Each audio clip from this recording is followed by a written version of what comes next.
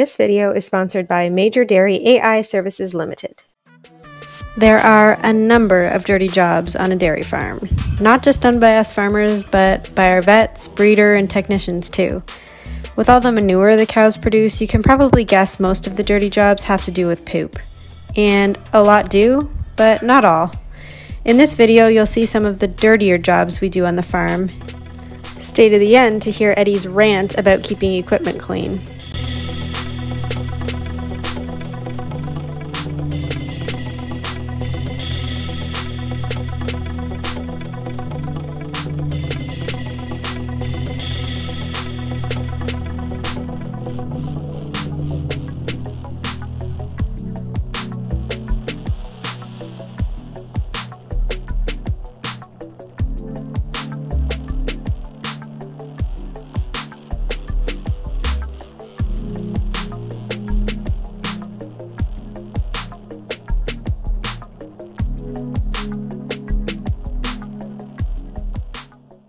So I dropped the kids off at school this morning, so I went and got a coffee for, well, myself and for Eddie.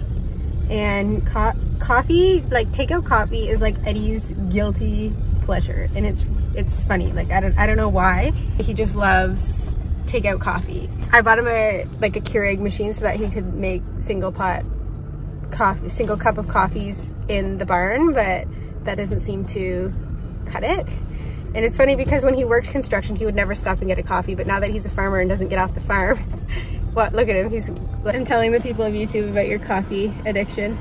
Yeah, it's becoming a problem.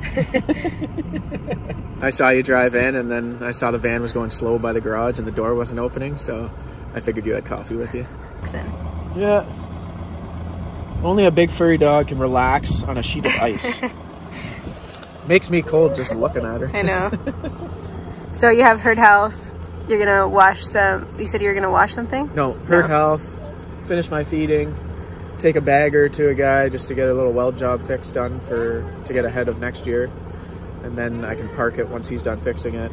And then if it warms up enough today, then maybe I will wash stuff this afternoon. Oh, okay. A couple more baggers to wash. Anyways, when he worked construction, he never used to stop and get coffee. Like, he would almost pride himself on not wasting money on coffee, but now that he's stuck on the farm, he like craves it every day.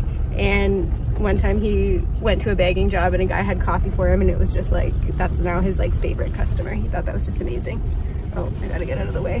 The vet's here. There are 2 places to get coffee around here.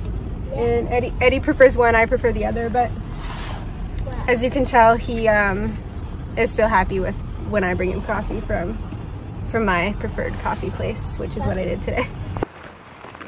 After much negotiation with Kylie, we are heading out to see if our vet and breeder are willing to be on camera for herd health. Herd health is when our vet and our breeder come and they meet and they check which cows and heifers are pregnant, or recheck any confirmed pregnant to make sure they are still pregnant. So we'll show you what that's like, and it's a pretty hands-off thing for us. It happens every other week, and we have a lot of trust in our vet and breeder, so we just kind of ask for the update afterwards.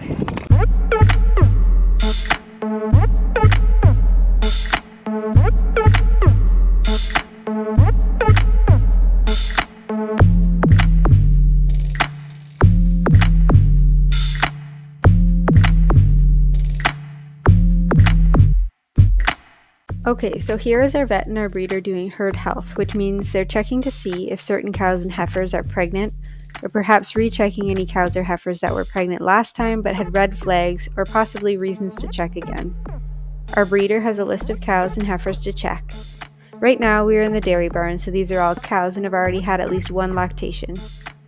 Our breeder finds the cows and works with the vet to let her know which ones to check. She then reaches inside the cow with a probe that shows her whether or not there is a baby calf inside. She has goggles on her head which she can look into to see what the probe is seeing, and therefore lets our breeder know whether the cow is pregnant or not pregnant. She will also let him know whether they should recheck the cow next time for any various reasons she may have concerns over.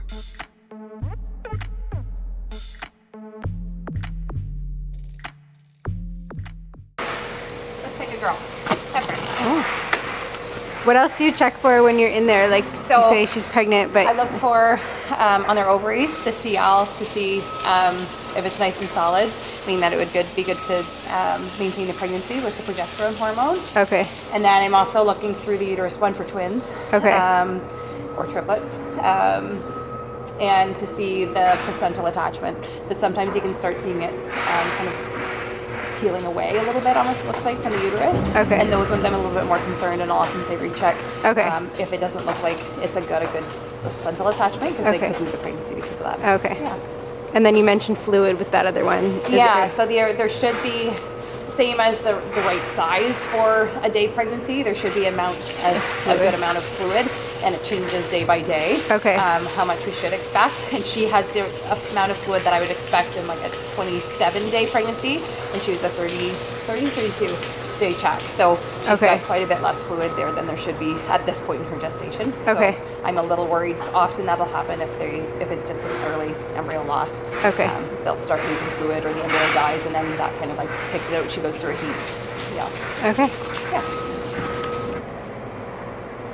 So it might be a ball. She is pregnant. Ah.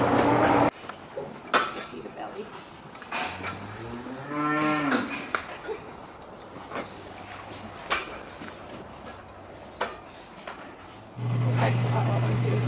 You what? I sexed a couple of them. Oh, did you? Yeah. Did Tristan write that down? I don't think he did. Oh. No. That's good. That way we don't know. Okay.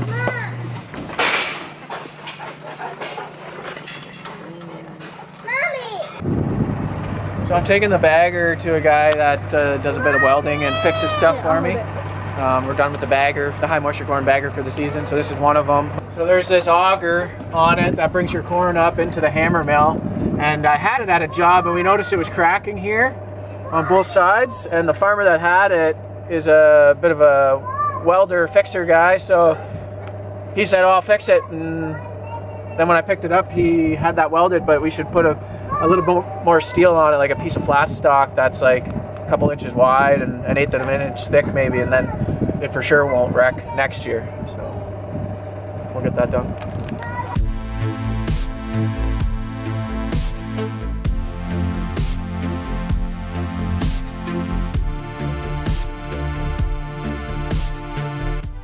Okay, so Tristan, our breeder, is just telling me that he's taking the frozen semen straws and thawing them, then putting them into the insemination gun.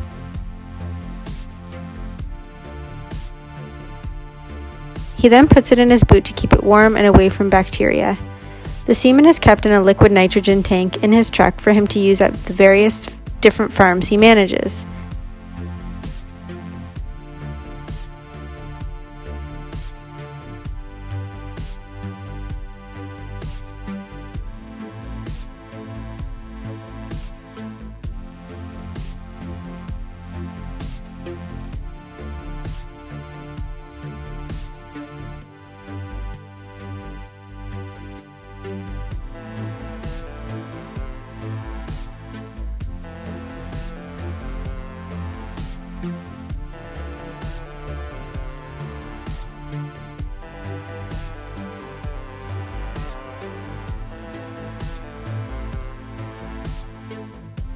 Right now he's showing the plunger. The end of the gun pushes it into the correct spot in the cow.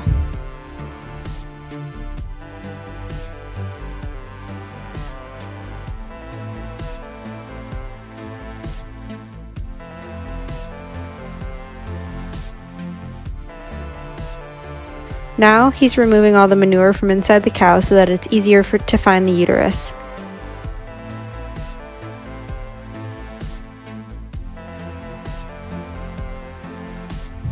Then he wipes the opening to make sure it is clean. She should be clean so that the semen entering is clean and sterile.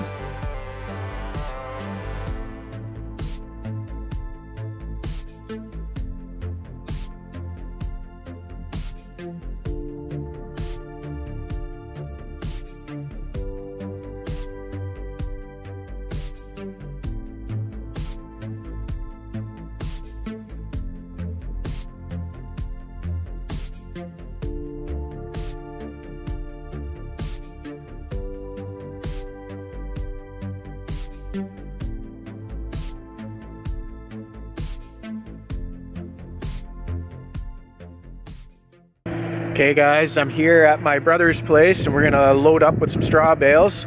I got his heifers, so I'm kind of getting some straw from him, and then we take that off the heifer raising bill.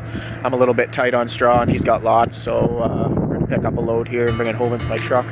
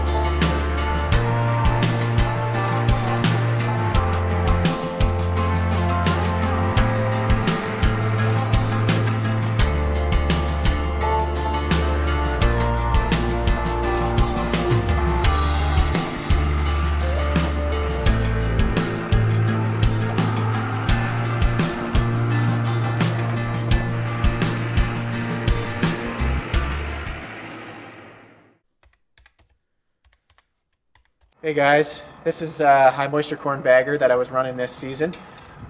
We've got 2 of them this year. A side business that we have called Ag Rig rents these out, and guys bag high moisture corn with them, and it hammers the corn and packs it in a bag, and it makes really good feed. So anyways, I'm really busy with these machines, but the season's done. It's time to get them cleaned up. I oil them, I spray them complete with oil underneath all over the place, grease them, and park them in my brother's shed for the winter, so they're good to go for next year. Before I get the pressure washer going, I thought I'd get the rest of this corn out of here. It packs in pretty tight, and if you go at it with the pressure washer, all the corn just blasts in your face. So I thought I'd take a hammer to it.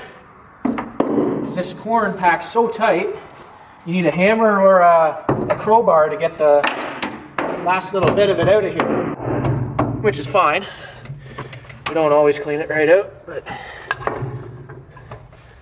I want to get it washed up. And got to get it washed up and brought back to the dealership, because this is a machine that we kind of rented, but if we had enough work for it, we were going to buy it. And we started renting it halfway through the season this year, and we were really busy with it because people are really happy with the high moisture corn that comes out of these machines. So anyways, the dealer needs it back to do a couple of small repairs, because I do want to buy it, but there's a few things he needs to fix to make it like it's new, because it's only been used for this year's season. It did some work in the US in a rental fleet that was coming up through the US, and it finished in New York, and that was, it must have been the beginning of November, and then it came up to Ontario here, and then I used it for a couple of weeks, and so it did some work this year. But it's a 2023 model, and I really like it, so now I got 2 of them.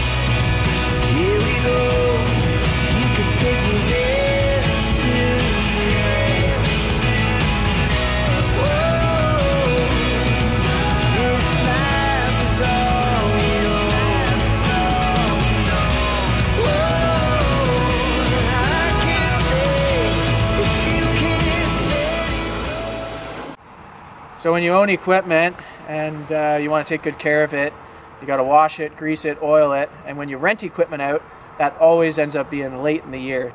So I just got it washed, and now I'm going to take it back to the dealership.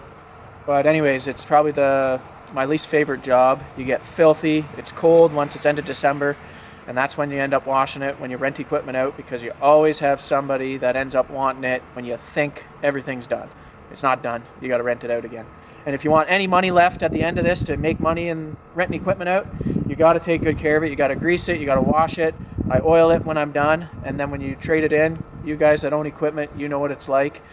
When you're looking at trading something in 5 or 6 years, all of a sudden, boom, the new one is worth double what you paid when you bought the last one. So if you're not taking care of your stuff, you're never going to make any money trading equipment in. You're just going to lose because nobody wants your piece of junk.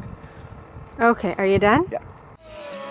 I never really know what's going on, and even when you're next to me, I feel like you were gone. It's all the things you never showed. So after you're done washing a piece of equipment, you want to grease it right away, especially when it's before winter, so you can get all the water pushed out from those bearings.